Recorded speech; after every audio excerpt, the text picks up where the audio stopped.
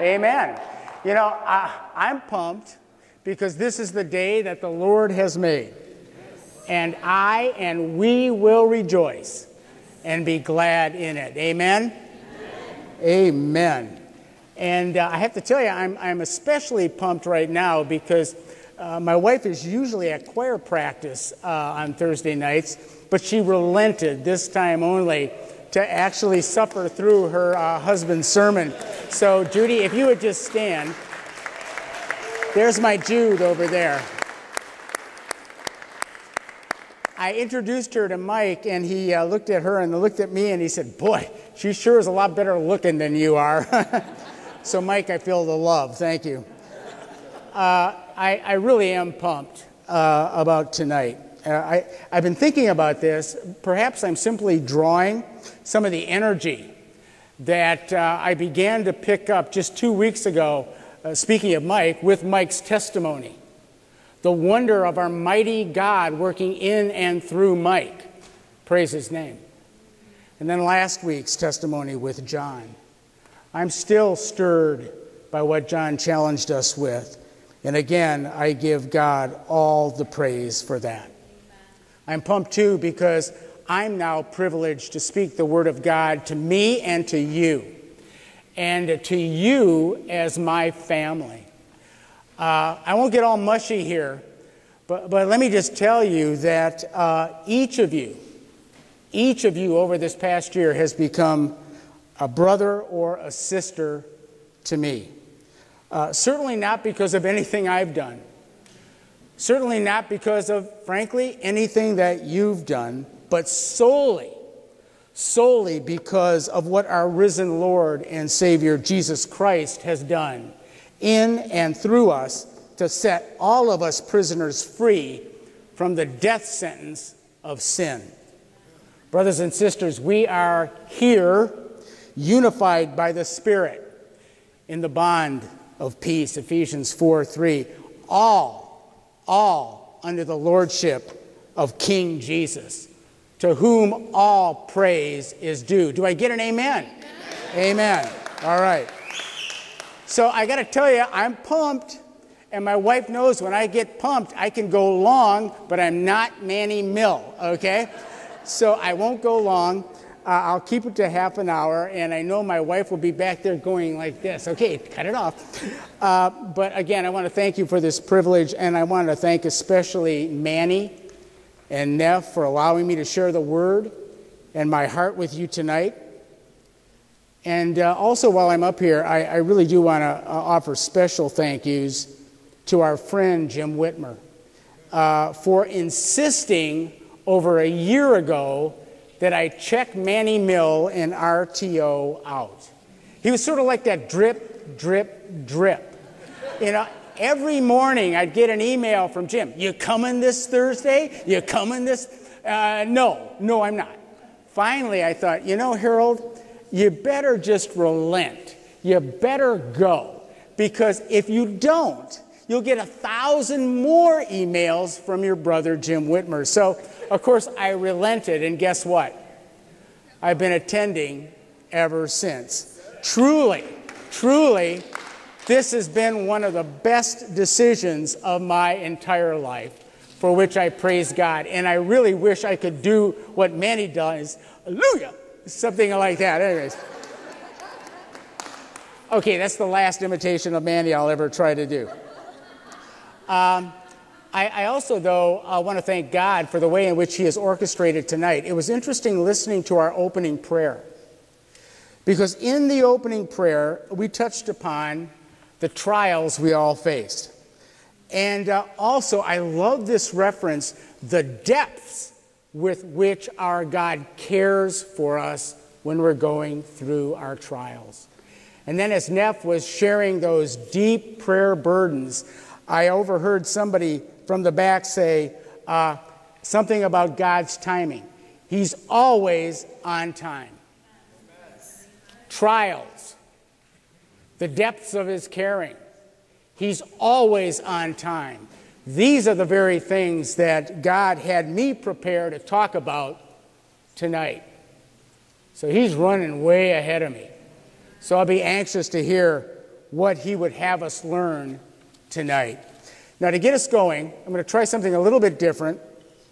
I want to show a video. It's just a 1-minute video clip. And video is always tricky in an environment like this because sound can be muted, hard to hear. So listen carefully. And again, it's just a 1-minute clip. But the reason I'm showing this is when I saw it this week, it really did play to what was stirring in my mind and heart about what I wanted to share with you today. So Jim, why don't we give it a go?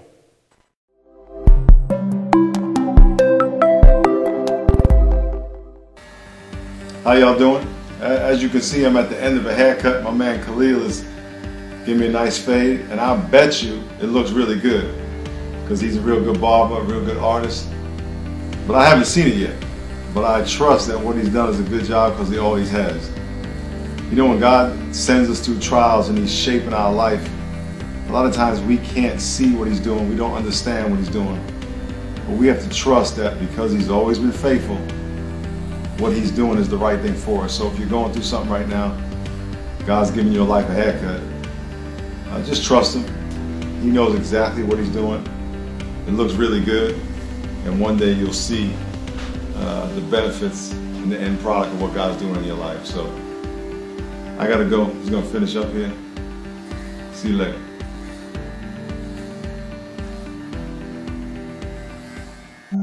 That's my man, Miles McPherson.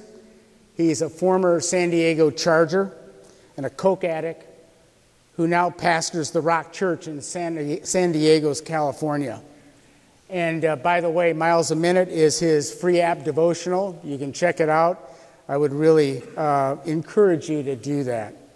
I wanted to start off with this particular minute reflection because it captures not only the topic of my message tonight, but the tension that I think we all feel behind this topic. My topic is dependence. Okay, my topic is dependence. And the tension that we all feel behind our dependence is the level of confidence and trust that we have in the one we depend upon. Do you follow that? The tension we feel with our dependence invariably is the level of our confidence and trust in the one we depend upon. Now, as you saw in this video clip, my brother Miles is getting a haircut, and he's depending on his barber to do the job that only he can do to make Miles look good. But as we just heard from Miles, he hasn't seen the finished product just yet. But Miles knows his barber. He has seen his barber's past work. He's seen it on himself. So Miles trusts his barber. He has confidence that the barber will do exactly what he told Miles he would do. Now think of all that over the next minute or so. Isn't that like our great and awesome God? He is at work on each one of us right now, making us look good, if you will, or better yet, making us into new creations. 1 Corinthians 5:17. He is styling each one of our lives a little differently from all the rest.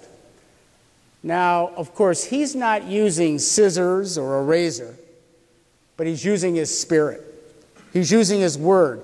And usually this is the most uncomfortable part of his holy haircut on us. He's also using the ups and downs of our lives, the trials that we were praying about at the start of this meeting. Like Miles, we haven't seen what the outcome of God's creative cut on our lives will ultimately look like.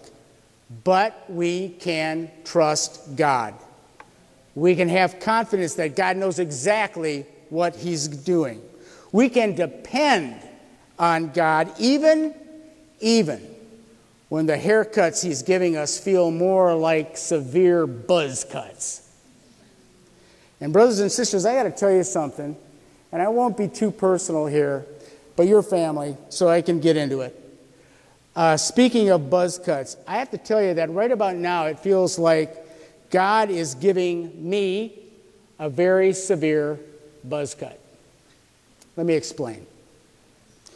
Over the past month, I have had to face multiple crises, multiple challenges, none of which I saw coming. One of those challenges was a situation at work that basically started out as a very unexpected budget shift. And it doesn't sound too dramatic, even with the red ink. And yet you have to understand that as the head of an organization with many lives tied to it, when I begin to see red ink, I grow in my concern. It hits me very personally because I know the decisions I make will impact many, many lives. But then beyond that, we're rolling out a new vision project. And as we are doing that, wouldn't you know that I would say Satan has attacked many of our families at Christianity Today with severe illness, with accidents, and in one case, with the murder of a family member.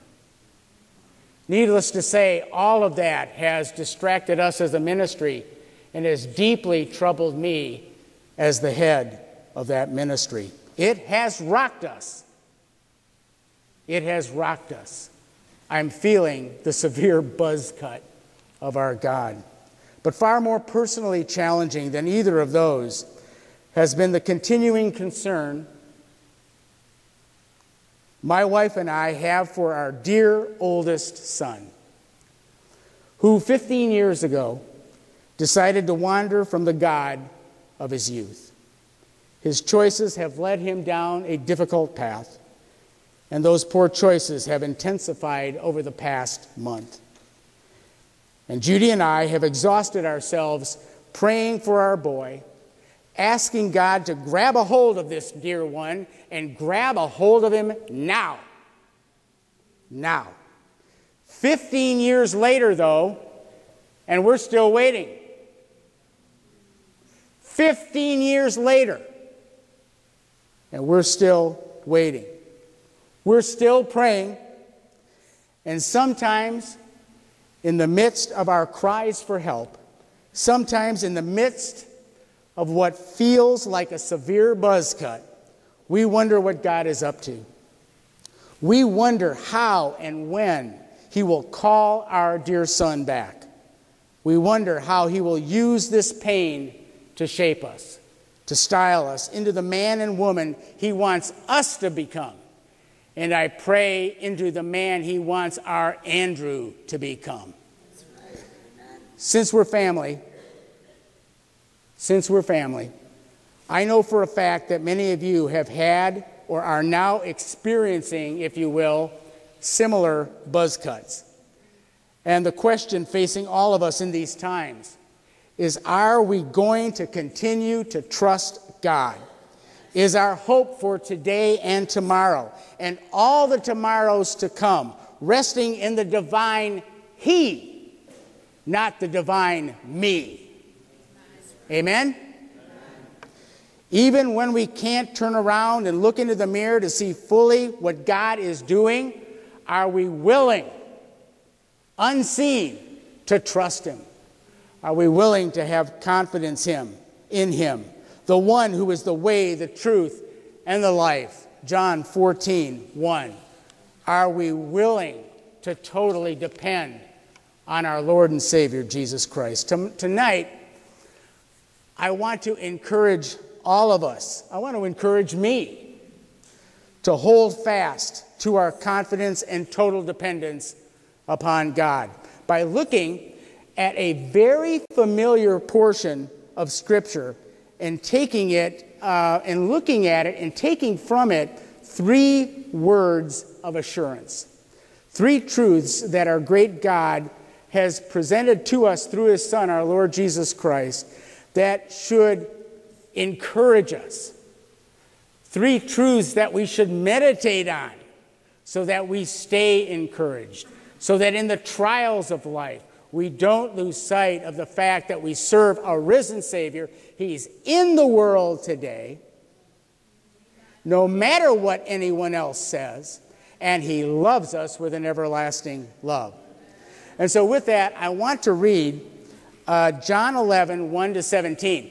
Now, it's an interesting portion of Scripture. Like I said, it's one that we've all heard, but usually we focus on the second half of this chapter, which we're not going to look at.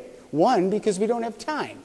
But the first half sets up some interesting dynamics between Jesus and his disciples. And Jesus and the one coming from Lazarus' hometown to tell him that Lazarus, his friend, is ill. There are three elements in these first 17 verses that I want to direct our attention to in the time that's remaining. So let me read this, and you can read it along with me.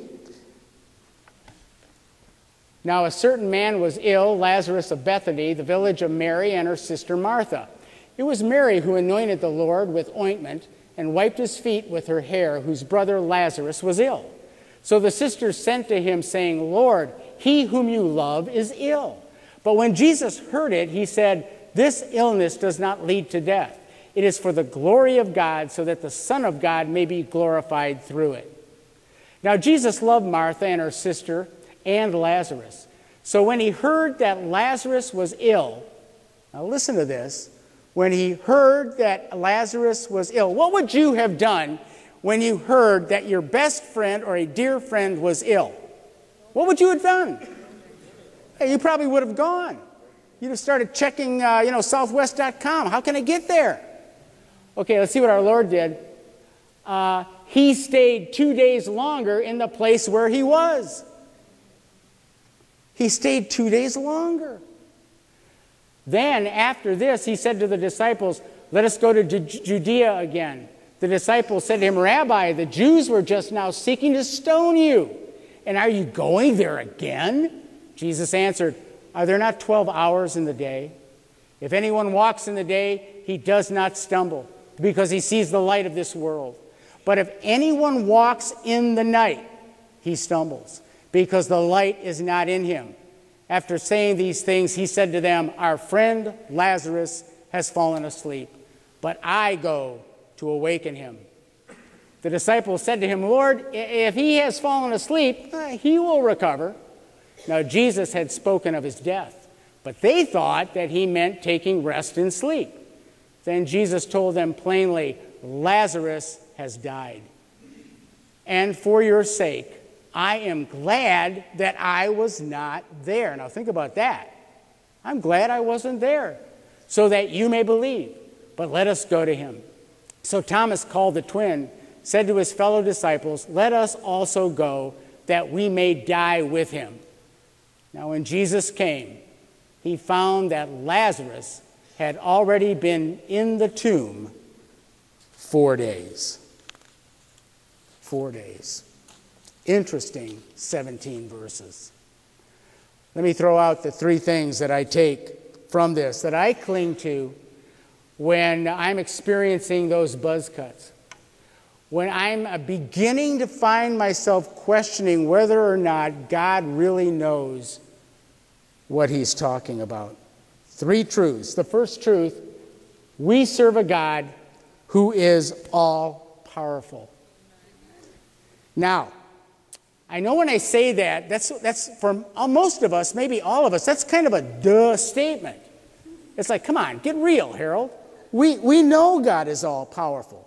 Well, let me put it this way, brothers and sisters. I think that our head knowledge of God's limitless power and strength doesn't quite make it down to our hearts or into our spirits. Now, why do I say that?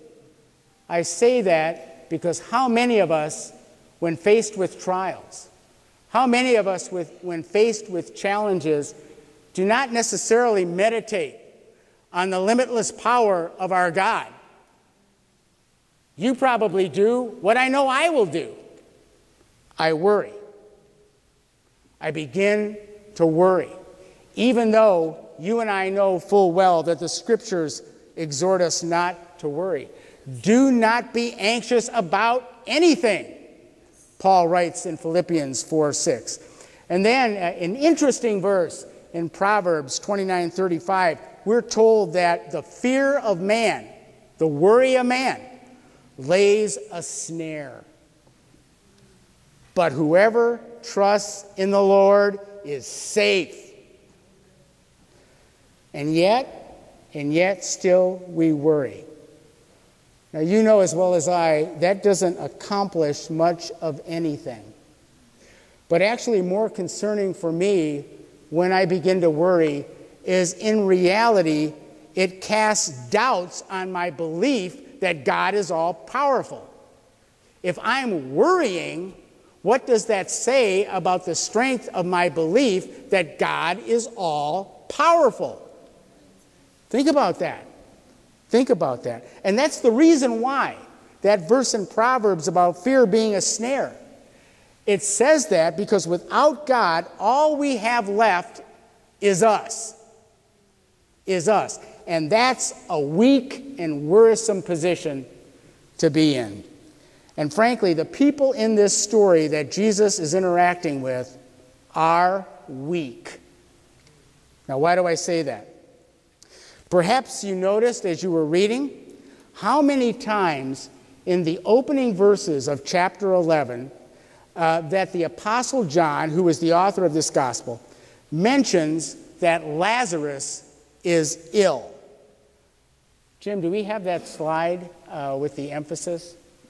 Let's look at that. Look at that. Ill, ill, ill, illness, ill. Now, I'm an editor. If somebody writes like that, I know that either he needs an editor or he's making a point. Okay? John, as inspired by the Spirit of God, is making a profound point. He's making it very clear that this man, through whom the glory of God will be shown, is down for the count. He is totally helpless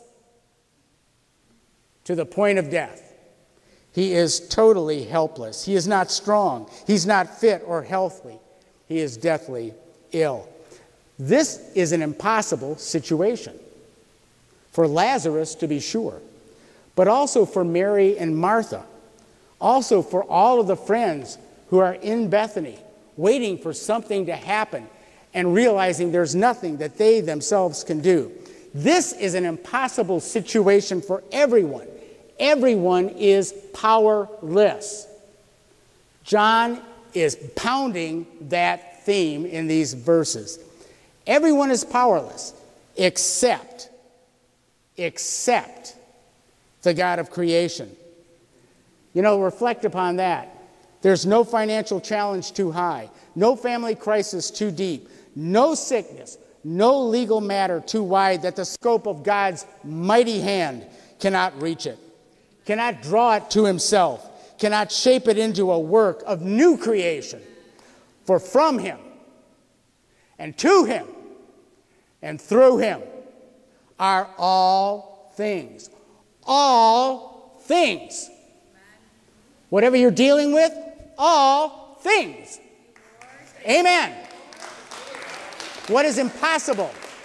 What is impossible with people is possible with God. Luke 18:27. And so, my dear brothers and sisters, we can be confident that God can and is working through whatever your condition is tonight, whatever your condition will be tomorrow, and for every tomorrow to come. Whatever the situation is, he is all-powerful. I love this quote by David Platt from his book, Taking Back Your Life. God delights in using Christians who come to the end of themselves and choose to trust in his extraordinary provision. He stands ready to allocate his power to all who are radically dependent upon him. Hallelujah. Hallelujah. That's important for all of us to remember. It's not only when everything's going well that we're going to be used by God. No, wherever we find ourselves, God can and will work through those who know and love him. Whatever it is, we can depend totally, wholly upon God's mighty power. Let me show you Ephesians 1:19-21, a wonderfully encouraging verse for all of us. And what is the immeasurable greatness of his power toward us who believe, according to the working of his great might, that he worked in Christ when he raised him from the dead and seated him at his right hand in the heavenly places, far above all rule and authority and power and dominion, and above every name that is named, not only in this age, but also in the one to come. He is all powerful. We can depend on him wholly and totally till the end of the age. Amen. Amen. Well, brothers and sisters, I can see my wife is saying, keep it moving, Harold. So we're going to keep it moving. We've got two more truths that I do want to throw out at you. So truth number one is we serve a God of limitless power. Truth number two, we serve a God who is all loving. We serve a God who has limitless love. Again, early in the passage, and actually, I'm going to cheat a little here. It's not only in the first 17 verses, but if you read the entire chapter, we see a number of times over, several times over, that it is mentioned that Jesus loves Mary, Martha, Lazarus. And then, of course, in Bethany, when he weeps, verse 35, remember what the people said? See how he loved him. See how he loved him. Well, brothers and sisters, let me tell you, this is so obvious. We've been singing about it since we were kids. Jesus loves me. This I know, for the Bible tells me so. Amen and amen. But I got to tell you, just like we lose sight in our worry to his power, there are those times that we are going through troubles that I have to tell you, I think we all at times question whether or not God truly loves us. You've heard it before. I hear it. Wait a minute. If God is a God of love, why? Why? Why do I feel this? Brothers and sisters, our emotions, when we're going through deep water, can play amazing tricks on us. So much so that Satan sees this as a playground. And he can grab a hold of us. And he can start delivering doubt after doubt after doubt. Not only doubting God's limitless power, but doubting God's limitless love. I look at it this way. I introduced you to my beautiful bride, Judy. Judy and I have been married for 40 years. 40 years. 40 of the...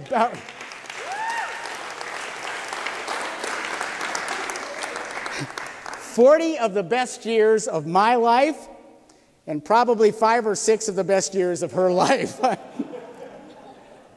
Now, stop shaking your head, yes, honey, please.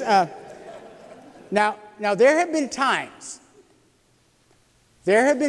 over the course of our marriage, rare by God's grace, but there have been times when we probably don't feel the love between each other for whatever reason. I praise God that at those rare times, we don't rely upon our emotions. Instead, I know Judy. I know what she has done time and time again for me over those 4 decades. Even when I have been my most unlovely, my most unlovable, my most unloving, Judy is there and has consistently, lovingly cared for me. I reflect on that, and I realize my emotions are lying. Now, let's imagine God's great love for us. His love, His caring are much, much, much, much, much greater. For I am sure, writes the Apostle Paul in Romans 8:38, that neither death nor life, neither angels nor rulers, nor things present nor things to come, nor powers, nor height nor depth, nor anything else in all creation. And you can read into that your own troubles that we experience day in and day out. Nor anything else in all creation will be able to separate us from the love of God in Christ Jesus our Lord. Hallelujah. Hallelujah. In his new book, Loving Jesus More, Wheaton College president Phil Ryken puts it this way: He, Jesus, loved by serving, He loved by teaching, He loved by healing and forgiving. Most of all, He loved us by dying on the cross for our sins. Let me tell you, brothers and sisters, not a day goes by that I don't rehearse daily, Romans 5:8. For God demonstrated His love for us in this: for while we were yet sinners, Christ died for us. Christ died for me. For me.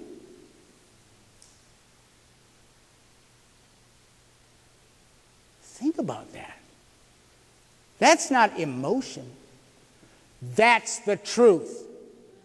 That truth will carry us into eternity, everlasting life with our Lord and Savior, Jesus Christ. Would we cling to that? So I have a question for you, brothers and sisters, on this second truth.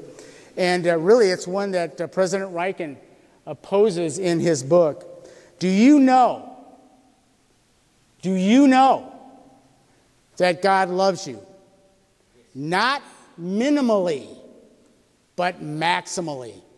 Do you believe that Jesus walked this earth as much for you, as much to demonstrate His love for you, as for anyone else? Brothers and sisters, let me say, if you are experiencing doubt on that, then reread the gospel story, and reread it again, and reread it again, and reread it, and reread it, and reread it again. Ask that the Spirit of God penetrate your mind and heart, penetrate your spirit with the reality of our dear Lord's limitless love. For God so loved the world that He gave His only begotten Son, that whosoever believeth in Him should not perish, but have everlasting life. So we serve a God who is all-powerful and all-loving. But there's a third reason found in these verses that prompts us to trust God and depend upon Him more. And that truth is this: we serve a God whose timing is perfect. So whoever yelled that out, that's my third point. We serve a God whose timing is perfect. You know, I was challenged by this thought in a sermon that I heard actually off of this passage this summer in a church in Scottsdale, Arizona. And when the pastor finished, I have been mulling this through since then and reflecting on the fact that God does indeed have all the time in the world. And while I see that as one of the most hope-filled reasons for my dependence on God, I mean, after all, let's think about this. We are to be on His schedule, not ours. His schedule. That's pretty freeing. That's pretty freeing. Nevertheless, I also think that this truth may well be one of the most complicated, if not the most complicated element of our dependence upon God. Now, why do I say that? Because, brothers and sisters, in case you haven't noticed, we are all naturally impatient. Our lives are timed right to the minute. We are slaves to our smartphones. Or if you're you're a technological holdout, you're slaves to your calendar. We live in a very impatient world. We hate to wait. If I want something, I usually want it now. If I'm sick, I want to get better now. If something needs to be done, I want it done now. And you know, here's the weird thing and the sad thing about our impatience. It filters over into our relationship with God. You can't be impatient over here and patient over here with God. You can't. That's false. You're either patient or impatient. So what happens when we're impatient in our relationship with God? Well, we want Him to act now. I don't want to wait 15 years for my dear Andrew to come back. I want him to come back now.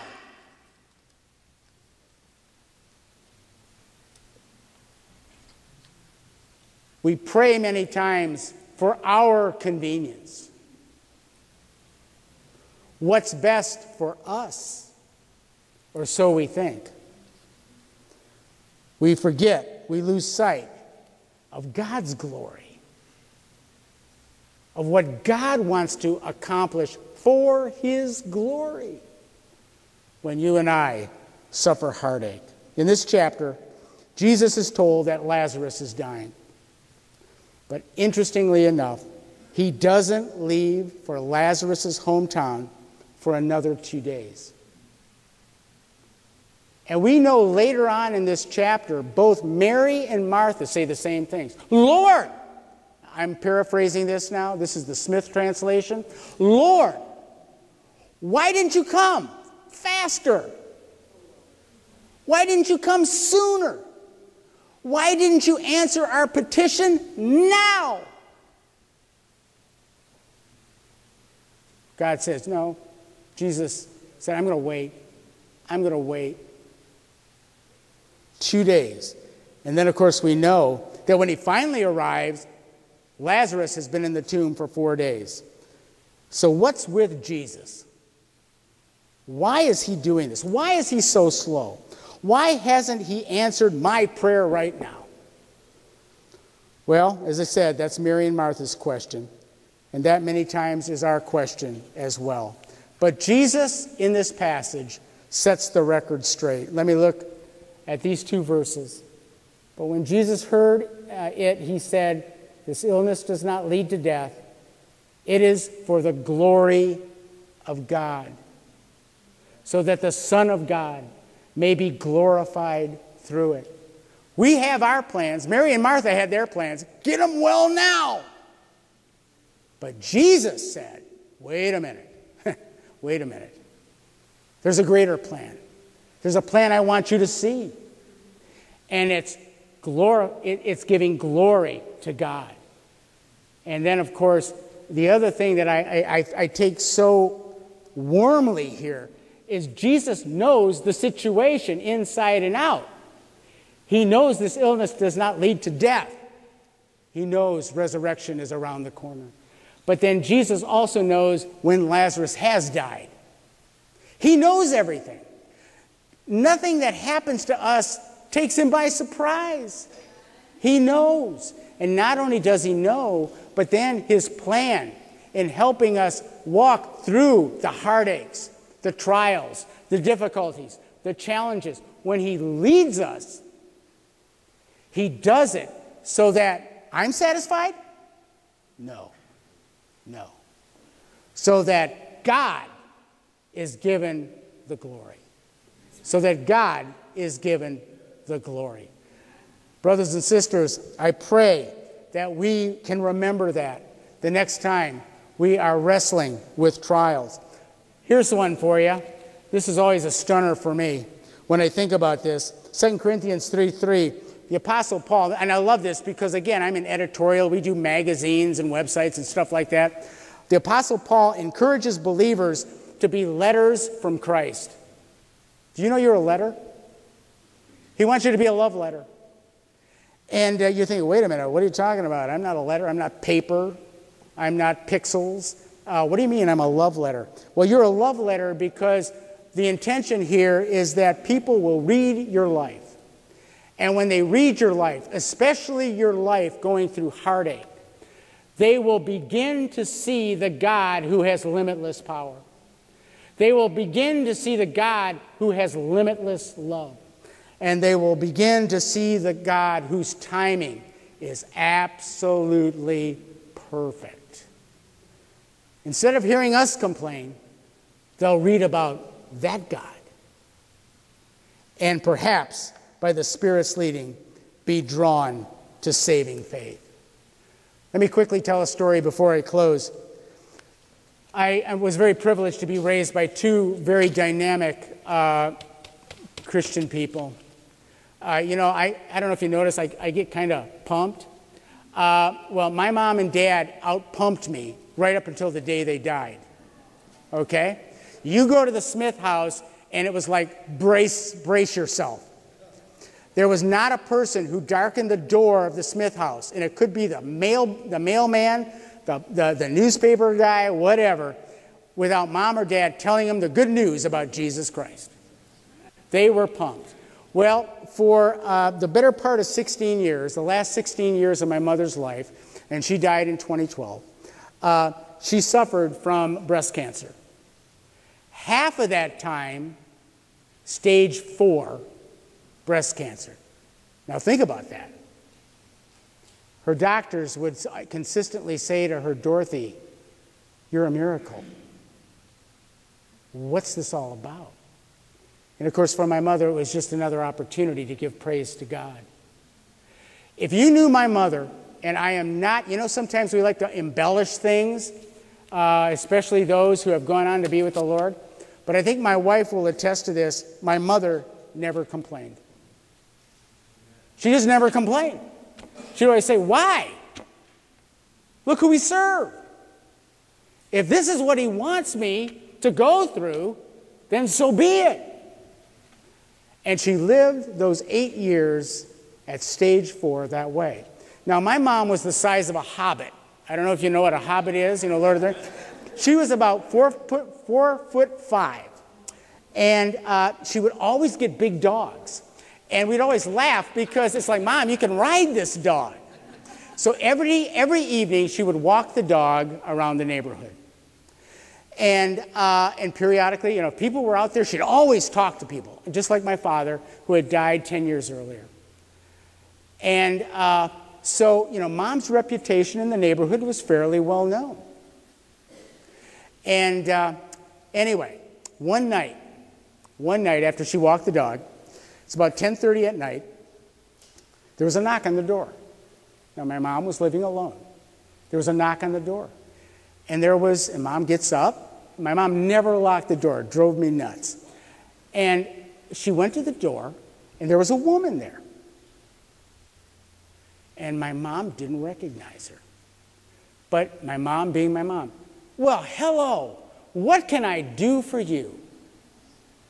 And she said, are you Dorothy Smith? My mom goes, yeah. You're that woman who walks the big dog. Yeah. I've heard about you from other neighbors. And she pauses. She says, I need to talk to you. I want to kill myself.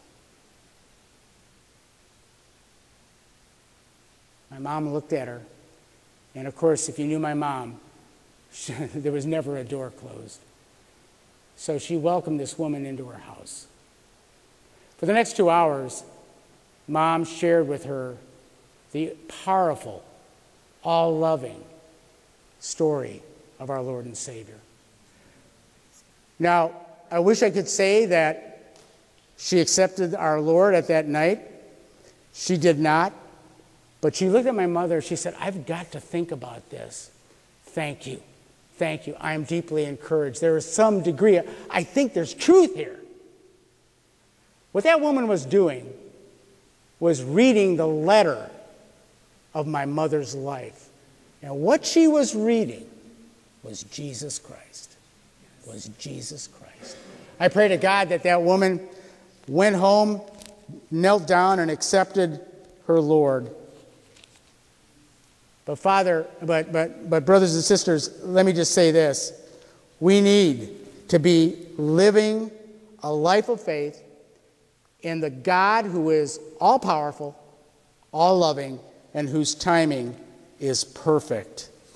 Now, I do want to just show one other verse. I think we have one other verse, because I really love this verse. You know, doubting Thomas, this is sort of some people look at this as a very complicated verse, because it's hard to really know, especially in the Greek, what exactly is going on here. But so Thomas, called the twin, said to his fellow disciples, "Let us go, that we may die with him." People don't know whether or not this was like, oh boy, this is great. We're going to Judea, we're going to die, so might as well just die. You know, Thomas being really optimistic. But, or was this simply an expression of small faith, but nevertheless faith? And I want to close focusing on this to simply say sometimes we have just enough faith. And that's okay, as long as we remain open to having God grow our faith as he demonstrates his power and love and perfect timing in our lives. You know, later on in this chapter, Jesus says something very profound to Mary before he raised Lazarus from the dead. "Did I not tell you that if you believed, you would see the glory of God?" We need to remember that every single day, whatever it is you are going through. So with that, my brothers and sisters, I want to thank you for the privilege of sharing these truths with you. And let me close with this quote, and then I have one other video clip, and then nephew can come out.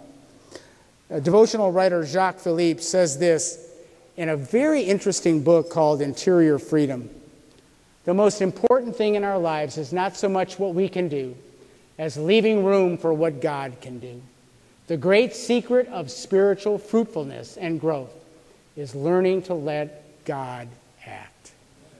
We can only do that if we anchor in his limitless power, if we anchor in his limitless love, and if we trust that his timing is perfect.